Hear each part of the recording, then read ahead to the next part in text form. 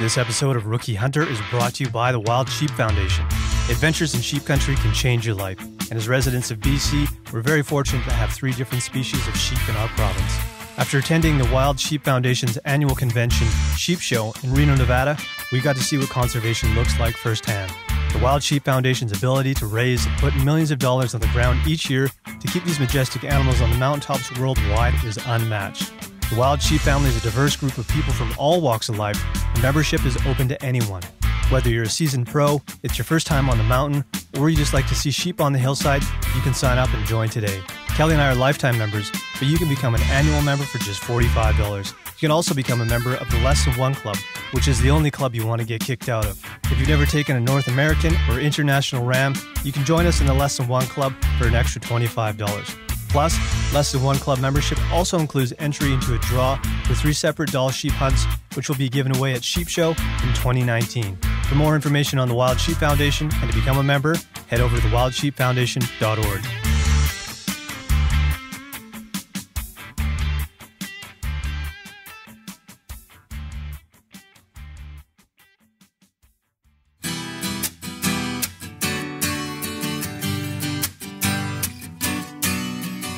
Hey guys, gals, welcome to episode 84 of Rookie Hunter.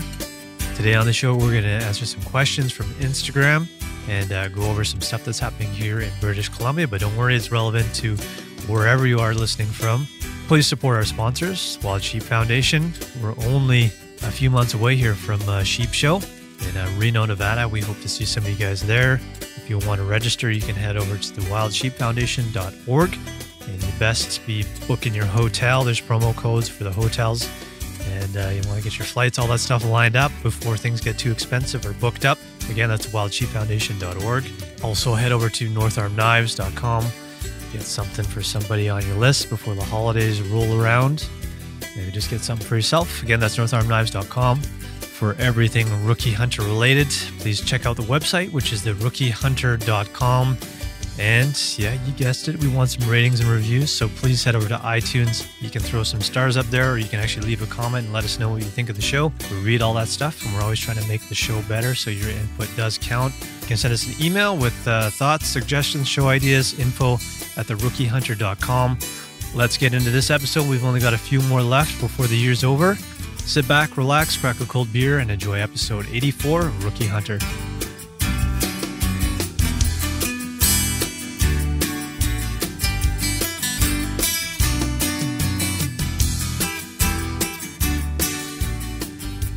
You do need a selfie stick, though. Just go to Buck or two. I'm not doing it. Anyways, yeah. You see the video of the Irishman trying to eat the pizza? No. But he's super drunk. Or he's trying to carry it, and he ultimately ends up dropping it on the ground, but it's pretty good. Nice. Kelly. What's going on? How you doing? Good. I got Oscar here beside me. It seems like he's down for the count. Yeah, It's Friday, I guess. Friday. We got a second dog. It's my nephew dog, I guess. Yeah, Cash. For the day or for the weekend. Well, I got him for 10 days. Oh. Yeah, he's farting. That's his specialty. Yeah, man, he devoured that food. He's a big dog. Yeah, Rhodesian Ridgeback. He's 100 and something pounds. He's a big beast. Not like a fat, No, he's just like a big yeah, version of a Ridgeback. big brute. What's new, man?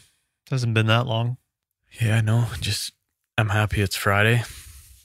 Mm-hmm. I'm happy I have this. What do we have here? Yeah, what's on top? It's a Fieldhouse passion fruit something or other. There's a description on the side of that. Actually, this is Fieldhouse Brewing Pinot Noir Brut IPA, small batch, 7.9%. Holy shit. A blend of wine and beer styles. This IPA is fermented extremely dry and features a pairing of Pinot Noir grape juice and Mosaic hops, which complement each other's berry, herbal, and floral aromas. By dry hopping with Mosaic, Citra, and Simcoe, we further push the hop complexity and brightness. It's pretty good. Yeah, man. Like I think Fieldhouse is edging into my top brewery spot Yeah, I'd say so. because I think their collaborations and creativity with this stuff is just off the charts. Yeah, definitely. I Tasty. like the old school. I don't know what you would call this, but it's almost like a jarring type, a jar look. Yeah, it's good stuff, man. What do you want to start with? Want to do some questions? Yeah, let's do that. Okay. We got a couple questions from Derek. Is there any animal that got away that keeps you up at night? And I started to think about this. Initially, I thought no, and then a couple of things came to mind. When the first season that we started hunting, I had just gotten to the spot that I wanted to go to, and just hopped out of the truck, and I was getting myself sorted out, get my rifle out, get my pack ready. I think I had Oscar with me, and I looked up on the top of this ridge, and it was probably like 250 yards up, and there was a big whitetail standing right on the ridge. So all I could see was the outline of this whitetail buck. And because I was so new to hunting, nerves got the best of me in that situation. And I was worried that it was a mule deer, because I think at that point it wouldn't have been like any buck. It would have been 4-point. So I was worried, number one, that it wasn't a 4-point. Number two, that it wasn't a whitetail. It was definitely a whitetail. And then the other thing was it was right up on top of the ridge with nothing behind it. So if I had taken a shot at it, and if I had missed or whatever, if the bullet had gone through it, it would have been shooting into no man's land, right? Which you don't want to do. But I was so nervous and unsure of the situation, and my hands are shaking like, fuck, I don't know if I should take the shot or not.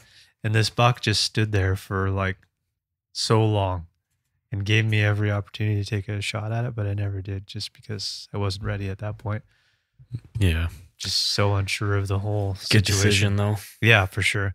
So it doesn't keep me up at night, but I do think about that buck, and it would have been like, as a first deer and everything, it would have been pretty rad. But the more I think about it, the more I realize that I wasn't ready for it. Right. How about you, Kelly? Is there any deer Like three popped into my head right off the bat, and I'm sure those aren't the only ones. The first one that pops into my head is the deer that I wounded the first season we started hunting. Yeah. Which you can check out in one of the earlier episodes. Like I'm thinking first 5 episodes. First 5 for sure, yeah. Where I had taken a shot that was kind of like a really steep downhill shot at a whitetail buck. And I thought I missed, but then we found a little bit of a blood trail. And I think what happened was I clipped his front leg a little bit, and we lost the trail and actually saw him like running over trees. And this is after like 4, 5, I don't know how many hours of. Fuck. I don't know. I literally I could hardly walk out of there because the snow was so deep, and there was so much lifting of your leg to take a step that my whole, like both groins were just like, I felt like both of them were pulled. Yeah. That was after hours without snowshoes, and I think we put in a solid effort, but that one still keeps me up at night because I never want to be in that situation again. No. Man, we almost had like a Ranella moment there, because remember we went down to check. We gave it some time, and then we went down to check it out, and out of nowhere, this deer just runs. It didn't try to charge us, No. but it was trying to evade us, but it ran right beside you and just plowed into all these short trees, right? Yeah. So like young growth trees. And all you heard was just a bull in a china shop. Yeah, because it was going through those. So all you could see was trees like slapping back and forth, and all the snow that was falling off of them. And yeah, it was Scared pretty the shit crazy. out of us. Because he was running, we couldn't get another shot off on him either. But I have a couple more. Okay. One of them is when we stumbled upon that bachelor group. Oh. One of them had huge antlers, but it was just a 3-point. I was thinking about that deer yesterday. Yeah. And but there was one 4-point, and we had 2 chances, and both times I didn't have a spotter then. And I had my binos on it, and it was just, they were so grouped together and moving together that I couldn't actually give you the correct signals to take the right shot, and we weren't comfortable enough they just kept shifting. And there's one more. Although I did get a 4-point that year in that same spot, so we might have got him. Yeah, you might have got the same deer. The other one was the whitetail I called in when I was in is Landon, Yeah, right. in our spot there. And that one's probably the one that I think of the most in terms of the deer that got away, because I hadn't got a deer yet. I was out there, I put in a whole day whitetail hunting, sitting in one spot, and then this deer pops out when I least expect it. I look over, didn't have my gun, and there's a deer like 30 yards away, and it's staring right at me. And as soon as I moved my head, it just took off. God, yeah. So you always have to be ready. And that was like a 3 or 4 point whitetail buck. Just literally felt like I could touch him almost. It was crazy. Yeah. That's the one that really bothers me as far as, especially with whitetail, because it's like, yeah, but that'll probably never happen again. Yeah, man. Without a tree stand. Yeah, for sure. So, in terms of animals that got away, I think that's the big one for me. Caden is this next one we got here. What made you guys choose a general season stone sheep hunt over a general season bighorn hunt for next year, or have you considered it? For me, I think there's something special about stone sheep because BC is the only place that has them. Yeah. Arguably, there's some in NWT, I think, but we're kind of responsible for that species, and I kind of think it's like the top of it's like the pinnacle. And also just the remoteness of it, and the northern BC aspect, and the fly-in aspect. And I don't know, I would love to do both really, but the one thing that worries me about the bighorn side of things is just the amount of locals around. And I think that a lot of the locals watch those rams all year. So it turns into a little bit of a rat race is what I've heard. Yeah. Which we won't avoid that. And I'm sure there's ways to do it. I just don't know much about that side of things. I would agree. Cash, you be quiet. Next question. Okay. Major McLean says, when scouting for a day, do you guys bring Jesus fucking Christ. I'm going to start that again. So when scouting for a day, do you guys bring a water purification method like an MSR pump, or do you guys just keep extra water in your backpack? I always throw my water filter in my pack. It's not that heavy, especially if you're going out for a day of scouting. It's like your pack is pretty light anyways at that point. And it depends where I'm going to. There's like, I don't worry too much about drinking from streams, and there's some places that I'll just gladly drink right out of it without filtering it. It's probably better off to actually filter it. But for the most part, I always just throw it in my pack just from a safety perspective. So if something happens and you get lost or you're stuck out there and you need to filter water from a questionable source, then you're taken care of. I used to I have that, I still have it, is a life straw, which is a pretty basic method. You just, put your face down in a puddle or a stream and you can suck right through the straw and it filters the water for you. So not a bad idea to carry that stuff if you're hiking or scouting or hunting, just in case something happens. Yeah, I always bring one of the smaller Sawyer type push gravity feed type things. And I mean, that's literally no weight. Just throw it in there just in case. Yeah, it doesn't hurt. So I would say bring it along with you. Why not? Yeah. And the one I have is the Katadyn Be Free 1 liter. Did you ever find the Sawyer Mini? Is that I didn't find mine. No. I wonder where that ended up. I actually don't mind the Katadyn. It's the same concept, but it's actually like its own water bottle. Nice. So yeah, I like it. Cool. Yeah, I've got the Katadyn Hiker Pro. We've talked about that one a lot. It's bigger, but it's great for multiple people. It's fast, and I don't mind packing that thing around. I love it. I've had that for 3 years for sure now. So it's a good one. Bulkier, but yeah, it's good. Yeah, I've used that a few times, and I'm glad you have it.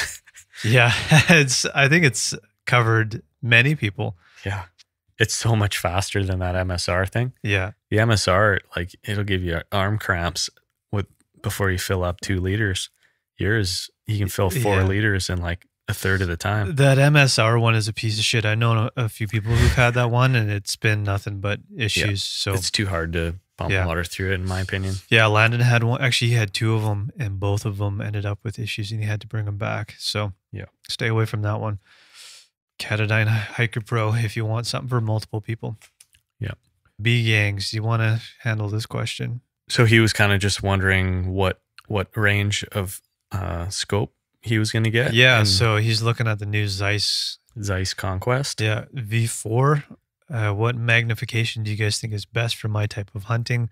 I'm leaning towards 416 by 44, but the 312 by 56 and 624 by 50 both look like they've got their place as well. I hunt in Alberta and all different types of landscapes from prairies, mountains, and forests. I'll go on top of a Tikka T3 Lite 30-06, which is what you have too, right? Mm-hmm. Keep shots under 400 yards. Yeah. First of all, I think the scope he's looking at, or like the Zeiss, is beats the shit out of our scopes. Yeah. So I think he's looking at a pretty good scope there. And if he's keeping shots under 400 yards, I personally think a 312 would be fine. I think any of them would work, really. I mean, a 3.9 or I have a 2 to 10 and the 3 to 12 are all pretty standard, and I think they'd work in every situation. Yeah. I don't know personally if I would bother going to the 414. I kind of like having that low end kind of 2 to 3 times magnification, especially in BC. Yeah. So that's my thought on it. But I also don't quite know what the weight difference is between each of them. Right. But if that's a consideration, I don't know if I would go with the 414 if it does have some additional weight to it. Yeah. And price, I'm sure it gets pricier the more you go up that scale too. So yeah, if it was me, I'd probably just stick with the 312. There you go. Kel, Jesse Zeman sent me a link today that was pretty exciting. Yeah, and I awesome. Sent it over to you, and I thought it was fitting for you to take this one because you brought this issue to the table for us to go over earlier in the year. I don't know when we covered this, but yeah. Yeah, it was in the summer, I think, and kind of stumbled across this ongoing saga of the Douglas Lake Ranch in the Merritt Central BC interior, South Central. And basically it's a big ranch that it's just enormous. The size of this thing is privately owned, and it's owned by, I can't remember his name, but he owns like 4 or 5 sports teams in the States. Yeah. Like NBA, NFL, like huge amount of money I'm sure that this owner has. Yeah. So it kind of seemed like a David and Goliath type story because he's arguing that these lakes, like Stony and Mini Lake, I think they're called, given they were in the ranch, that they own those lakes. Right. And there was even some reasoning that, because how did it go? The land, they increased the water level of the lakes. So the land under those lakes was previously theirs. So they were arguing like, well, actually we own the land under the lake. Exactly. Yeah. They were doing all that type of thing. And this has been going on forever. And I think they were battling. It was the Merritt Fish and Game Club that really brought this to the table. Right. And you can imagine that's the difference between resources between these two parties. But do you remember when this started? I think it's been like 20 years or something, if crazy. I remember correctly, maybe even longer. Yeah. We'd have to double check, but they did reach a decision. And when we talked about it last, it was kind of with the court system. I think it'd been there for a couple of years. Well, I think it's been in and out of there quite a few times, is it not? Yeah. And so it says a decision has been rendered. BC Supreme Court judge in Kamloops ruled that catch and release public fishing will be allowed on both Mini and Stony Lake. The ruling means that Douglas Lake Cattle Company will need to take down the gates blocking access to both these lakes. Nicola Valley Fish and Game Club was suing the Douglas Lake Company, alleging the company blocked off public access to Mini and Stony. Yeah, because they were claiming the lakes to be their own, arguing they were man-made over many years. So it says today's ruling has the potential to set a precedent for roughly 30 lakes in the area, as well as numerous others in BC. And I would say, like, that's huge, because what would have happened if the other decision was reached? Yeah. What does that mean for BC's lakes? I think we said there's like 3,000 lakes in BC. Mm-hmm. So that's pretty scary to think that it could have went the other way. Yeah. Because then people try to take advantage of that, right? Yeah. Precedent is a powerful thing. Totally, man. So that's pretty awesome. Yeah. Yeah. It's nice to hear stories like that with everything else that's going on. Yeah. We hit one of those fences when we were on the mule deer for your doe. Yeah. Not literally, but Well, we we came up to one of them, Yeah. and we're And hoping. turned around. Yeah, we wanted to get into that area, and of course, that's where the gate was, and that's where we were like coming through all that mud too. Yeah. So we wanted to get out of there. But the most frustrating part about that was like they didn't put the gate by the creek, right where we started seeing all this kind of more of the wood fence. Like we could see, okay, something's coming up. Yeah. We might be getting into private land, but they didn't put the gate there. They wait till you drive over the creek and then up, way up into the mountain, and then they put the gate where you can't even turn around. So now you have to reverse all the way back. Yeah. Like, It's a skinny little road, so it's kind of a shitty, just a cunty thing to do, yeah, for lack of a better word. yeah, Rather than putting signs at the bridge that say, gate ahead, private property, yeah, they make you drive all the way up there and reverse all the way back down. Bastard. yeah. Um, So I think that's awesome. We didn't have anything to do with it, but well, actually, I heard that the judge is actually a big fan of the show, so we kind of swayed his decision Yeah. there. I'm sure. Yeah, that's what I heard. Yeah, that's good, man. It's nice to hear that kind of stuff. Turned your goddamn Yeah, phone no off, shit. Kelly. Jesus. The last 4 episodes in a row. And I'm holding it right beside the mic. Anything else you want to add to that one? No, not really. It's surprising. It's cool to see an actual decision made for one, and then Totally. to have it go the right way is awesome. Yeah, and that's a good fishing lake too. So, or both of those, all Yeah, those ones in there. But Like I've never been up there, and now I really want to go in there because that's some amazing land in there. totally. It's Yeah, very cool. When you see it from a distance, and even when we were on that mule deer hunt, we're like, oh man, that's just like, that's the sort of the type of country that is like mule deer. It's like Yeah. what you picture your perfect mule deer hunt to be, because it's like rolling grassed land type hills with little pockets of trees and all that kind of stuff. Yeah, but here's the thing: I still don't think we're going to be able to hunt. No, in we there. can't, but it's nice to just be able to go in there and check Yeah. it out. Yeah, and you'll be able to fish, but Yeah, it'd be nice if we were able to hunt. That's not going to happen, but just to be able to go in there and check it out. Yeah. That's the thing about a lot of the Okanagan is like there's that ideal picturesque mule deer habitat, and most of it is farmland and you can't hunt on it. So it's a bummer. And it's generally in those lower elevation areas that Yeah. you want to get into, and you often see a lot of deer in there, but you can't go in. So Yeah. that's a bummer. But yeah. So I guess we don't have to keep pushing that No. topic, because we did start reaching out to a few parties to see what we could do about that one, and yeah, I'm pretty happy that Yeah. it's solved. definitely, man. I didn't tell you about this one. I'm curious what your thoughts are on this topic. So the Department of Fisheries and Oceans, I think, is proposing a ban on commercial and sport fishing on the southern end of Vancouver Island. So there's a population of about 74 southern resident killer whales that feed on Chinook salmon. So they want to shut down fishing in that area.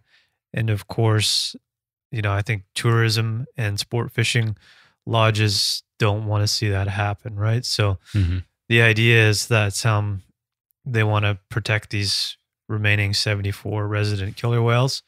And there's a bit of a debate about, is this even going to help if they shut down fishing in there? And of course, by shutting that down, it has a huge impact on people who make a living from sport fishing and tourism and all that. So A lot of those companies have multiple locations too. Maybe Right. it's just the bigger ones. yeah, so here's the thing, man. It's really tricky because it's somebody's, on one hand, it's someone's livelihood, and they have the right to do that.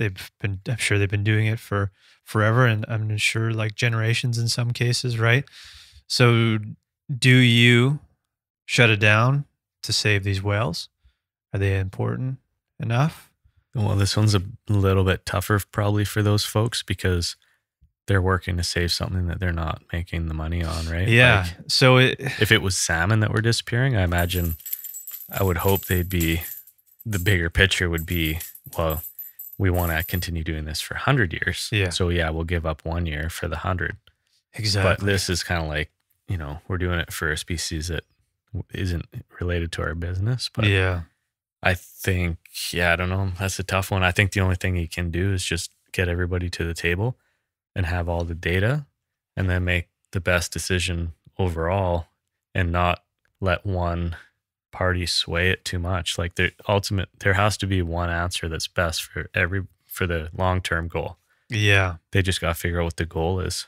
It's so hard, man. And it I'll explain both sides of this. It really bothers me when money comes before conservation. It doesn't matter what we're talking about. Yeah. So if it's forestry, that's all short term. Exactly. So, people need to make money. They need to, they depend on certain industries. If it's forestry, if it's fishing or whatever, right? Everybody depends on these natural resources, but you're sacrificing potentially, I don't know what the science says because I haven't done enough research. There's a 50-50 chance you could be saying, fuck these whales, I don't care.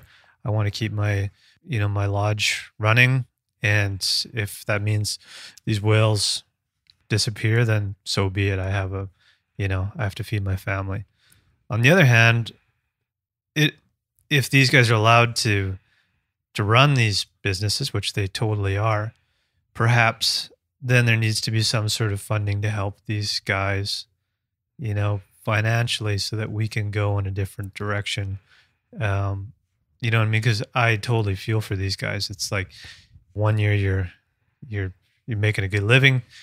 Overnight, someone says you can no longer fish here. That's brutal. Like that's your whole everything you've worked for, right? And so what do you do from that point on? So I don't know what the answer is really, other than like giving these people financial assistance to try something different. But I don't think, wiping out a population of killer whales is a good thing either.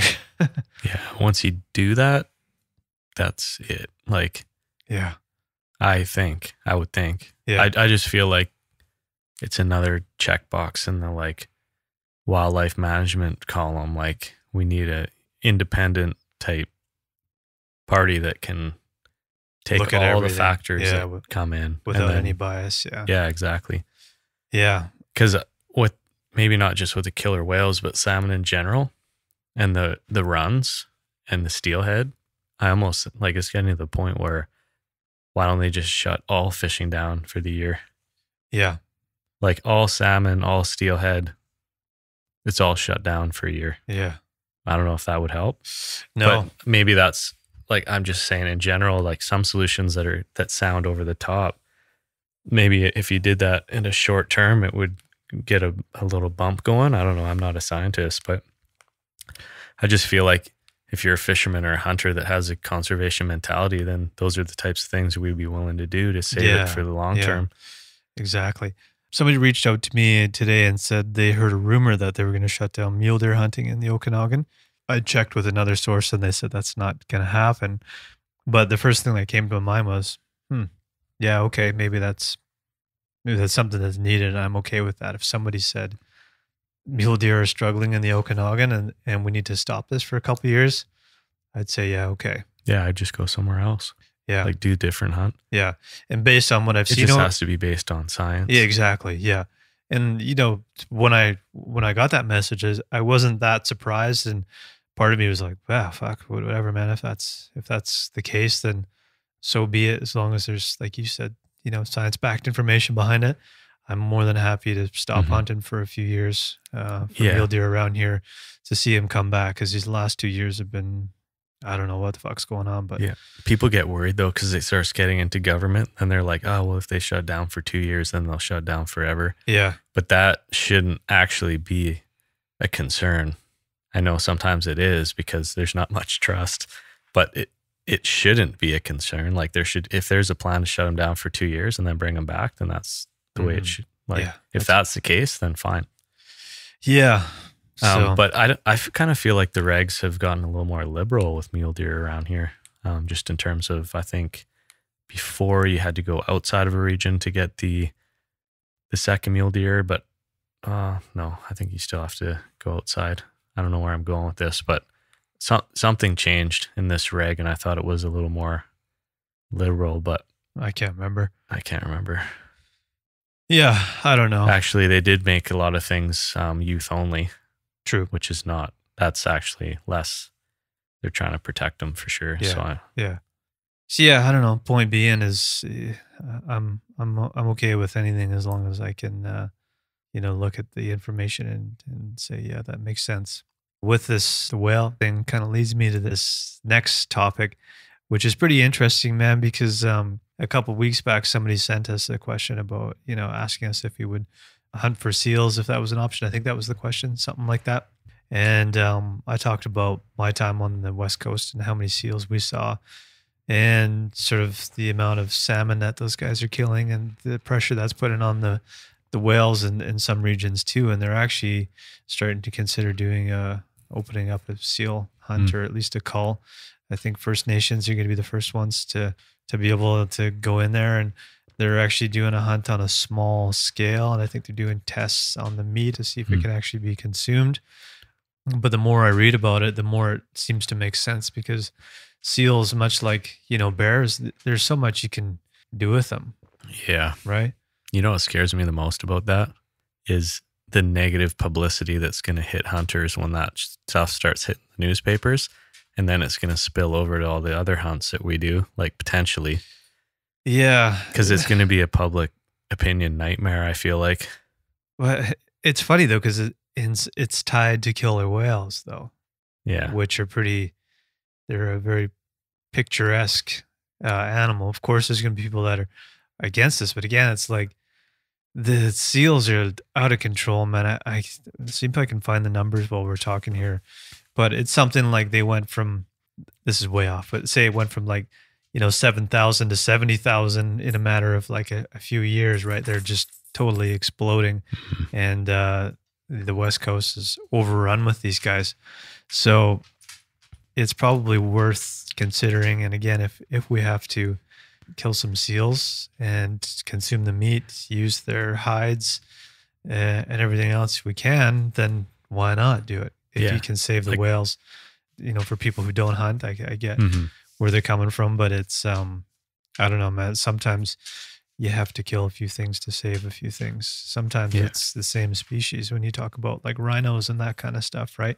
Yeah. You take out those older males that get aggressive and kill the younger ones. You're doing them a favor by taking out the older ones. So yeah, I think people nowadays just don't want to have any hard decisions or hard impacts. Yeah, man. But you can't, it's a bit of a life cycle. You can't have life without some of those things. Mm-hmm. And I totally agree. I think it should happen. I just get worried that like if the news presented it the way you just said, I think it would be fine because it's an education piece in it, how it's presented. But I feel like there's going to be people that totally ignore the killer whale side and just say, look at these hunters killing these seals. Yeah, exactly. But that's the kind of thing that scares me. Yeah, they're not really pitching it that way in this article that I'm looking at. So I found these stats here. So it says, according to one study, the harbor seal population in the Salish Sea is estimated at 80,000 today, up from 8,600 in 1975. So that's just one region that they're talking about. Are they calling it a cull or a hunt? Well, they're not really calling it anything right now. So what they're doing is I think they're going to harvest in early November. A group called the PBPS started using First Nations hunting rights as part of a plan to harvest 30 seals. The society plans to test the meat and blubber to see if it is fit for human consumption and other uses. So I guess they're in the early stages. I don't know what they're going to call it, if they're just going to open it up for First Nations or if it's going to be a call that's, the government brings into play and they do it, or if they're actually going to open it up to a seal hunt for residents. I have no idea. It doesn't really say, but interesting nonetheless, man. They're definitely out of control. Yeah. All you have to do is go spend a few days on the ocean and you'll realize that they're like vultures. Yeah, I think we just need like a wildlife management type, branch, like it takes the same approach with every species, no matter what it is. Yeah. Or like where you can. And they make these calls and they have the messages and the education to push the message the right way. And I know it kind of rolls into Jesse's whole pitch too about how we can manage this in the future with the right resources and legislation and targets. Totally. I wish we had that, because I think some of these things would be much easier if we did. Yeah, man. Because I think it's in the presentation too, even though we know it's the right thing to do. Yeah, Got to present it the right way. exactly. Yeah. Yeah, it's funny, man. When you look at this stuff, you get a few steps in the right direction, a few in the wrong direction, but hopefully we get a few more in the right direction, and we can pull ourselves out of this nosedive that we seem to be in. Yep. So, anyways, Yeah. that's all I had for today. Anything else you want to add? It's another bummer ending. Yeah, we always seem to end on the sad note. Actually, it wasn't all bad news. No, I mean, it was mostly positive. Mostly it was just positive. that last little, I mean, even that story is actually a good one, right? Like, Yeah. it's people bringing up a concern. And I think that is the way to deal with it, because the other way to deal with it is sometimes they end up wasting all the meat. Right. Like, if it isn't hunters or First Nations that are taking the meat, then who is it and what are they doing with it? Yeah, and is it exactly. wasteful? Yeah, yeah. So I think it's a good story too. I just put a little bit of a twist on there because I am worried that it could potentially backfire for all hunters, for even like deer and everything. Like, it just Yeah. puts that magnifying glass on you, right? Mm-hmm. But that might not happen. It's just one thing I'm a little Yeah, for cautious sure, man. about. No, it's just a bummer that something like that could be turned into a negative. One, you're helping out killer whales. Two, seals are potentially a very useful animal as Mhm. far as a resource and also a food source. So Yep. I don't see anything wrong with it, man. Yep. Other than it's a loss of life, and I know that's hard for people to swallow, but I think it's worth considering. Yep. It's a loss of life at somebody's hands, whereas I think people are okay with loss of life if it doesn't involve a person. Right. Like, if the whales died because they all starved to death, people would be like, that's just the way it is. Or they'd be upset, but they wouldn't be as upset as like photos of hunters with seals, Yeah. because they just can't connect the two. No. It's frustrating. Yep. Especially when seals they kind of look like dogs. Makes it a little harder. Yeah, But, they're cute animals. That's the thing. Yeah. But yeah, given the opportunity, I would do it for sure. Yeah. Cool, man. Seal soup. Seal soup. Yeah. I wonder what that blubber's like. You can make yourself a nice seal vest too. Yeah, it's true. Some gloves. Yeah. Anyways, before we go too far deep in the weeds here, let's wrap this thing up. Okay. Well, I guess chat soon. Yeah. Cheers. Cheers. This episode of Rookie Hunter was also brought to you by North Arm Knives. North Arm Knives are handcrafted and sold directly through a father and son team right here in British Columbia. Choose from a selection of outdoor knives, kitchen knives, and custom engravings from NorthArmKnives.com. They ship internationally and guarantee all of their work. Kelly and I have put their products to the ultimate test and give them our stamp of approval. Head over to NorthArmKnives.com.